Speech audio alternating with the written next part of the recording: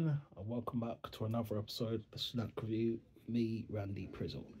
What I've got here for you guys, it is Vina Araya Moscatel De Valencia. So that's what that is. So it's El Spanito wine, do you know what I mean? Product of Spain and all of them ting them there. So it's been a while since I've tried this. It's been a long time, like the Elias song, shouldn't have left you without a dope beat. Step two, step two, step two, step two, iki, all of that. So yeah, let's get on to the trying and see what this tastes like.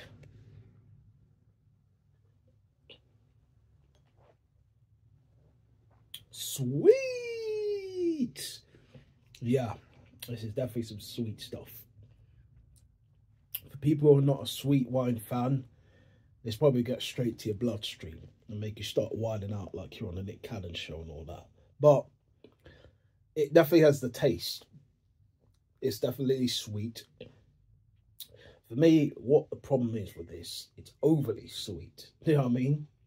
I do like a good sweet thing, but when it starts to rush to your brain and you start to feel it doing the tingles and stuff, you start to realise, yeah, this is probably a bit too much sugar intake for man to really hold on to here. Do you know what I mean? But this is a once in a while and a blue moon thing, not quoting Man City that, you know, forget them, want them to not win the Premier League and all that.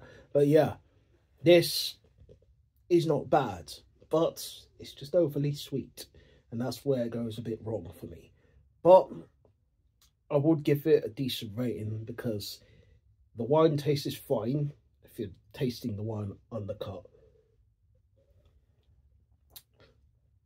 But it is overpowered by the sweetness. And the song said sweet for my sweet, sugar for my honey. But there's too much honey in this. Do you know what I mean? Do you know what I mean? And it's making man do overly tingles and stuff. And it'll keep me up all night like Drake and that. So, that's why for me, I'll give this about 6.8. Because it's a decent tasting wine.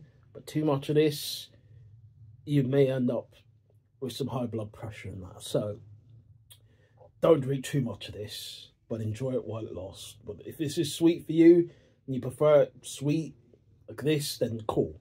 Go ahead. Don't listen to me. But that's that from this episode of the Snack Review. Till next time, guys.